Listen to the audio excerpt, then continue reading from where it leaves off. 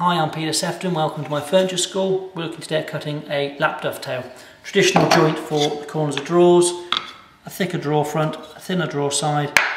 Here we go. See how quickly we can go about this. I've got my cutting gauge, got that one set up to about 2/3 the thickness of the drawer front. I'm going to scribe a line across my end grain and I'll just restrike that so it's nice and strong. I'm going to use that same mark on the edge or on the end of my drawer side. Traditionally these gauge lines would be seen when the drawer is finished. It would mean that it was a good quality maker who had made the drawer. If the gauge lines disappeared, it meant he made the drawer too big and therefore he had to go back and plane his drawer down to fit. Never a good thing to do. Now to the end of this one, 4mm. That's the end of my half pin. I'm going to come into 22 and then 26. Same from the other edge. 4. And pick my ruler up. 22.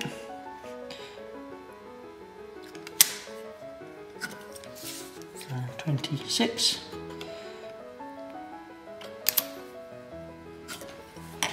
My dovetail template, transfer those down the face of my timber.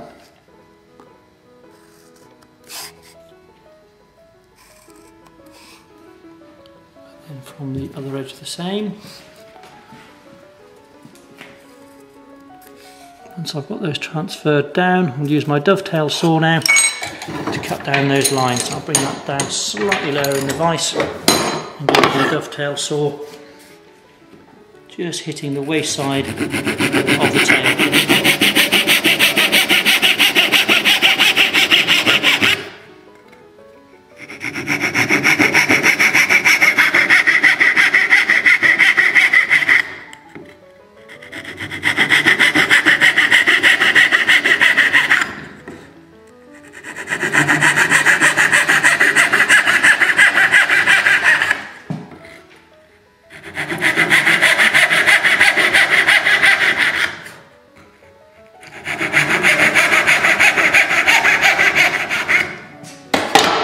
Take my piercing saw, drop it down my saw kerf, just above my shoulder line,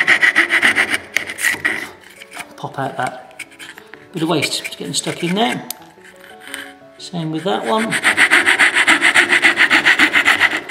Take my 6mm chisel and just clean up to my shoulder line. Just a very small amount of timber to come out of there to get him nice and clean.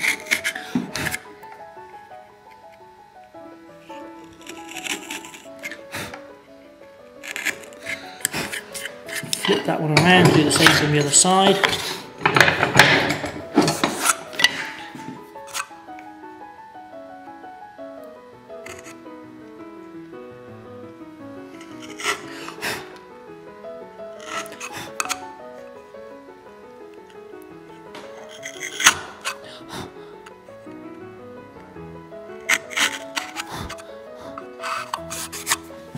Flip that timber down its edge. Take my scalpel, which just popped over there, bring this line across square on the edge, dovetail saw it off just above that shoulder line,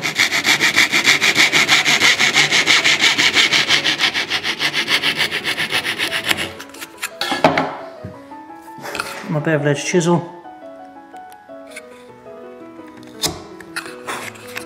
clean that one up. Same on the other edge.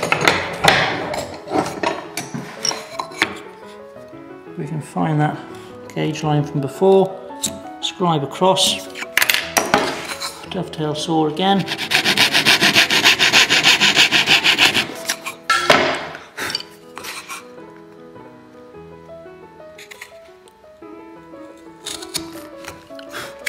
Get it nice and clean.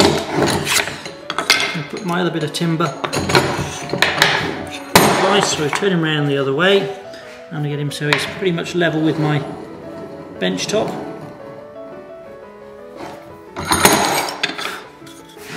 Put my tails on there, get them lined up so they're aligned at the edge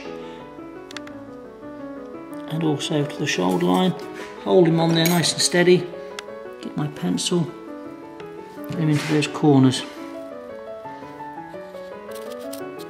to mark those lines up.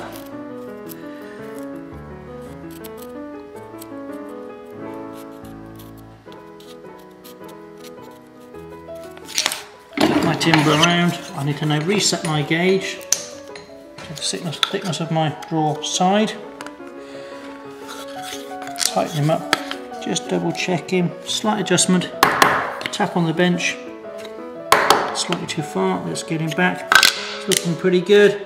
And I need to do a gauge line on the inside of my drawer front as the base shoulder line for the sockets of my tails. Put him in the vise. Move my kit out of the way. And just come on the waist side of those lines.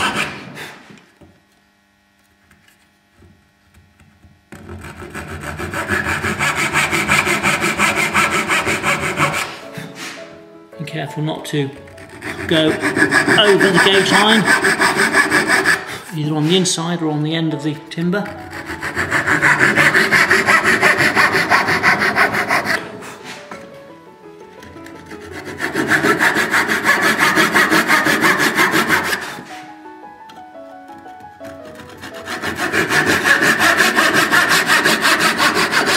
Take this timber out of the vise now, cramp him down on the table.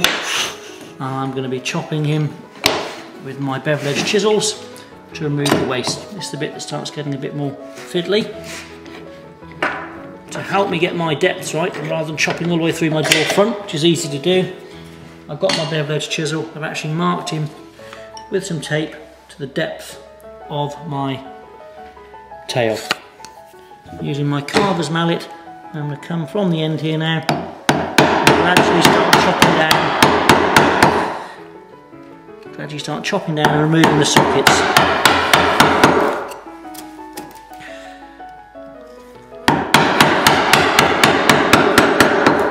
Just coming down to where that tape is.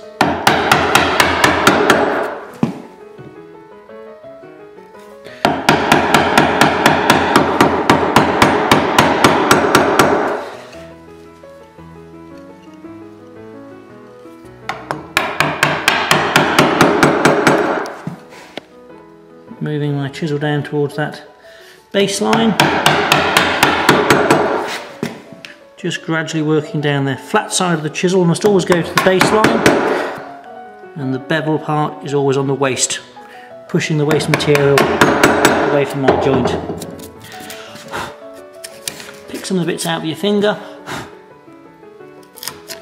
I'm going to use that same chisel to remove the scrap from in here.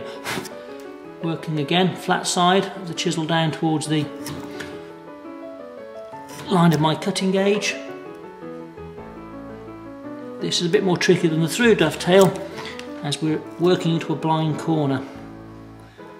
I'm going to have to get a bit more chisel work in there to really clean those out. You can see the majority of the timber is now out of there. Trying to make those sockets nice and clean. I'm going to get my smaller chisel. I'll just run down this angle in the corner. Get into there. You can buy a left and right handed dovetail chisel to get into here.